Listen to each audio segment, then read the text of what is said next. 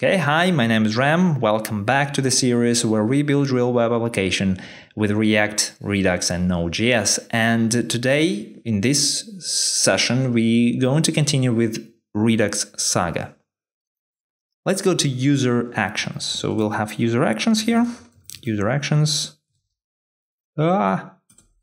Actions. Users. Okay, so now this sign up stuff, we do not need it anymore because we do not use it anymore, right? It was a thunk action, we replaced it with sagas, so just delete it. And now the last thing here that is actually the thunk action is this fetch current user. So let's get rid of this too. For that, we will create two new actions. The first one will be fetch current user request, and another one fetch current user success. We're not going to deal with fetch current user failure, but you can do it as an exercise. Like if you can't fetch data about the current user, maybe you should display some kind of global error message, like a pop-up or something like that, that tells that, hey, something going wrong, we can't continue with that.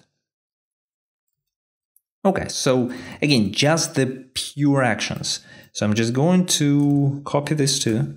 Just one would be sufficient. And that's going to be the fetch current user request. And here the same thing, but fetch current user success. And here, fetch current user request. And I do not need to have any kind of data passed into it, so I'm going to just remove it. And here for the success, we'll have user, and we'll pass it down here. And that's going to be the fetch current user success. So now at the top here, I'm just going to fetch current user request and fetch current user success. Now I need to go to the types. And I need to add these two things. So I'm going to just fetch current user request. And the same thing goes with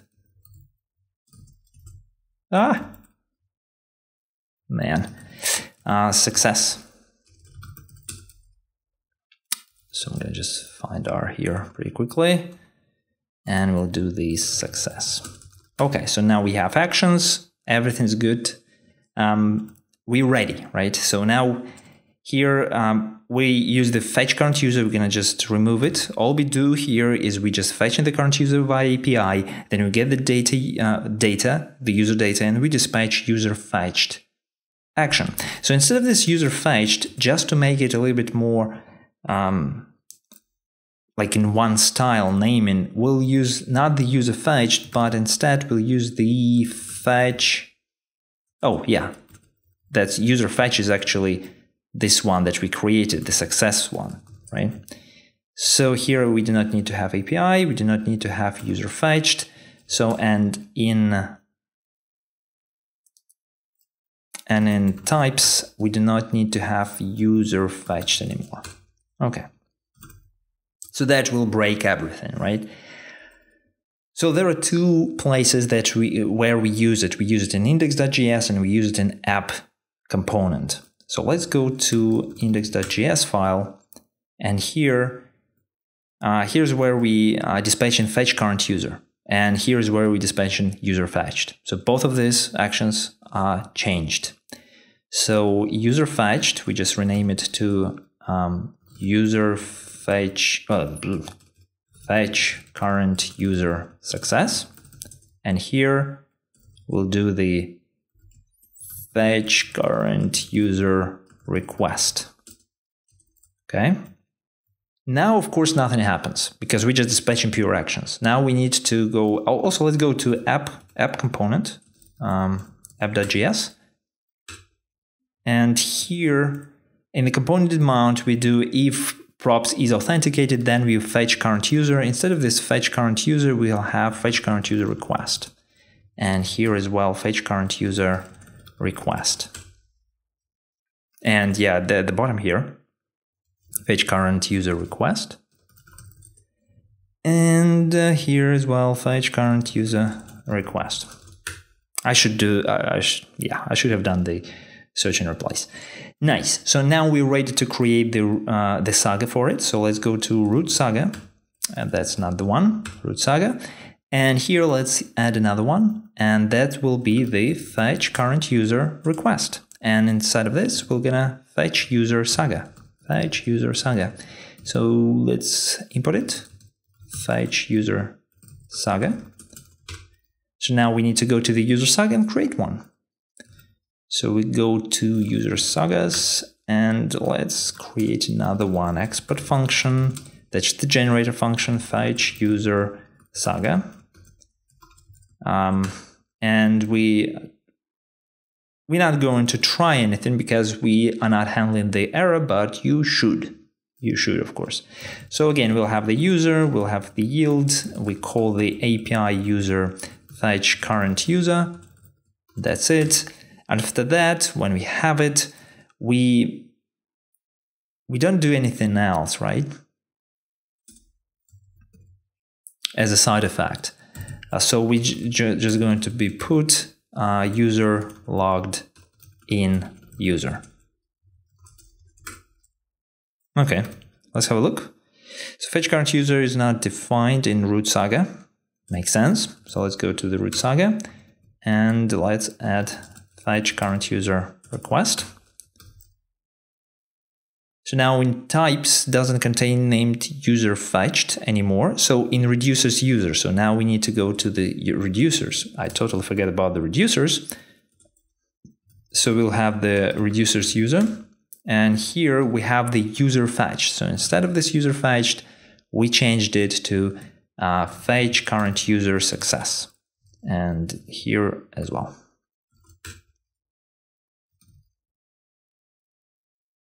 Whoop, nice and easy. So now let's have the test3 account. Test3, test.com, test3 test. Sign up, we redirect back. So now if you reload the page, everything seems to work.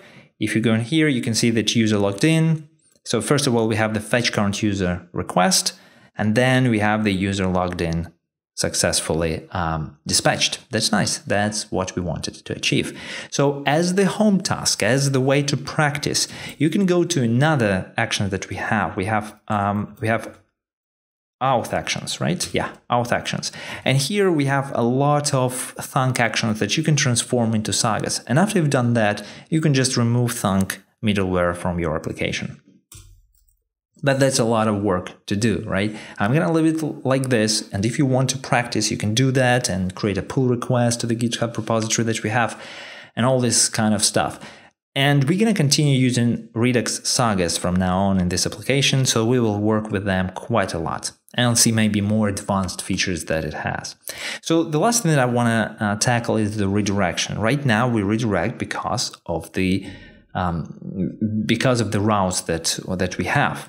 But let's say that if we go to the app component, and here we have the guest route. So yeah, here we have, for example, for the sign up, we have the guest route. That's why we're redirecting, because only guests can access it. So let's just make it simple route without any kind of guest route. Okay. So that means that now I can go back to the sign up, something like that. And it works nice. So what I want to do after the sign up, I want to redirect. So again, if I now try to do that, test4, test.com, test4, test, and I'm just sign up, it created the user. So because if I click sign up again, you will see that, hey, it's already taken. It created the user, but I haven't been redirected anywhere. So how to do that? How to achieve that? So basically what we're going to do is we're going to use the history object, and history is the singleton. When we create history, it will be one object for the whole application. And then we can use it both in our router and in our sagas. But to do that, we need to do a little bit of legwork. So let's go back to our code and let's go to index.js file. So here we're using browser router. And this browser router includes in itself history object that is created for the browser. So what we can do, we can just find it all and change it to router, just a simple router. After that, this router, now if we use only this, the general router, we need to supply history object. So that's what we're gonna do, history equals to history.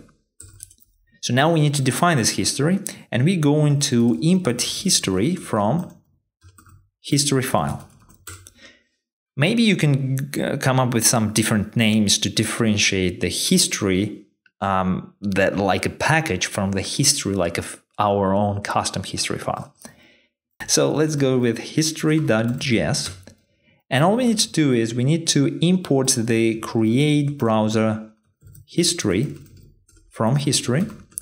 And after that, we just export default result of this create browser history method.